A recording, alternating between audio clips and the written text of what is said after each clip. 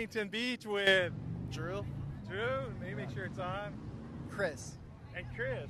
So you guys, 3 questions, okay? You can only choose one of the 3 anyways as you live your life on a worldview that you stand on. You hold your position on everything you think and how you do and how you move and just knowing what your being is, why you're alive, right? So the first question is, did God, monotheism, was there a personal God that created this universe, 1, or 2, pantheism, that mother God or everything has God in it in this universe, or then everything has God in it, even you, everything you see, or 3, atheism, there is no God. What do you believe in? I believe number 2. Number 2, pantheism. Yeah. I mean, I know it's definitely 1 or 2, but I wasn't there, so right. You know, it's kind of hard to say for sure. So I'm gonna go with number 2. Yeah. Okay, and how about you? I don't know, man. Those are hard questions. I just believe the universe is its own power and force. And now think about this. There's justification for what we believe, right? When you say my wife loves me, you got to have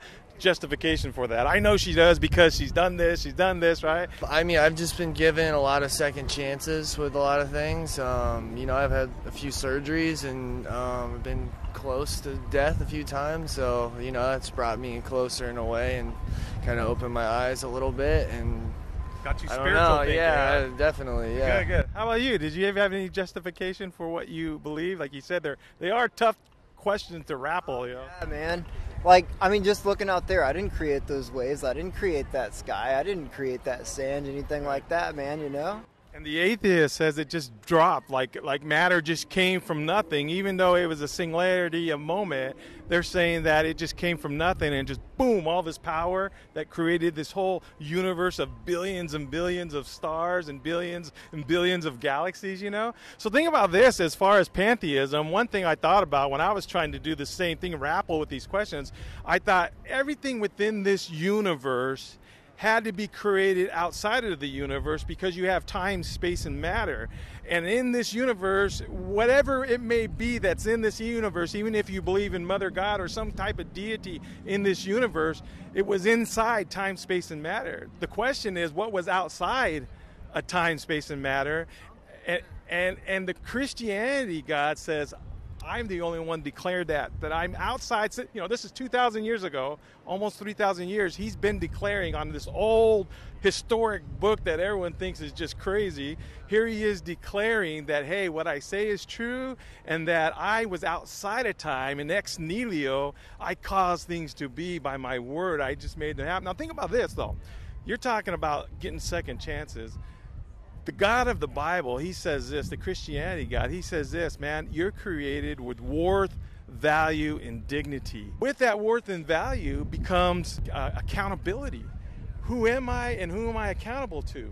And God says, if I created you, I'm righteous and holy, and I created you because I don't lie, I expect you not to lie. Because I don't steal, I don't expect you to steal.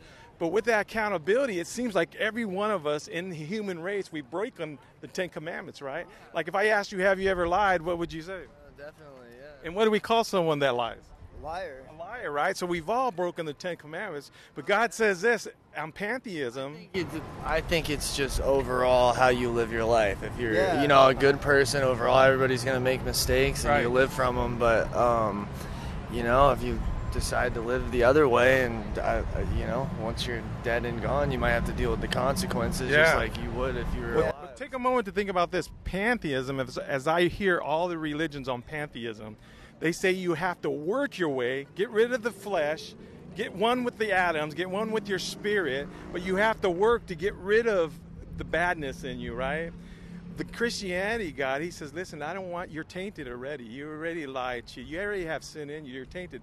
I don't need that from you. He goes, what I'm going to do is I'm going to come down, pay the price for you. And as I hung there, I paid the price for all your sin. And now I'm coming to you as a gift and saying this is a free gift that you could have, be forgiven of all the sins. Rather than working your way up, you just take hold of that gift. If you're going down on an airplane and it was ready to crash, and there's only 2 parachutes, and the guy comes on the radio and says, listen, there's 2 parachutes by the door, and you're the only 2 in there. Forget about the pilot. He's got his own way of ejecting, right? And then he hangs up the radio. What's the first thing you're going to do being built into your seat? Grab it. Yeah, and what are you going to do? Are you just going to grab it? Yeah, I'm gonna put it on. Like, you're going to strap it on, right? Yeah. Strap in, go for a ride, man. That's right. And that's the same thing with the gift of God. He says, listen, I've done everything. All you have to do is grab that gift, strap it on, eternal life, and it's a free gift. But people want to think that it's hard. Somehow I have to do a lot of works to get there. And God's saying, no, I created you. I came down, paid the price for you as a man. I came down here, and it's a free gift. So, hey, I thank you for your time. All right, take it easy. Let me give you a free movie here. You guys go check it out. This guy